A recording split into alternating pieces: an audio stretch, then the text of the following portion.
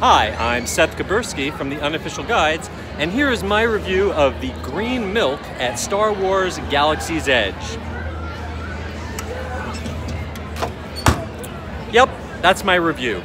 Alright, you want a little bit more detailed review?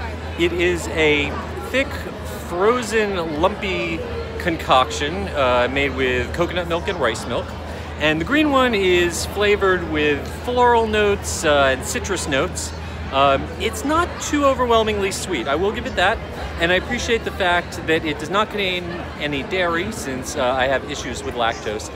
However, butterbeer, this is not. It just kind of coats the inside of your mouth and stays there. I'm gonna have to go and buy some very overpriced Dasani in order to wash it out of my mouth. On a good note, the green milk is slightly more drinkable than the blue milk. I have not actually seen anyone be able to take more than a few sips of the blue milk without throwing it out.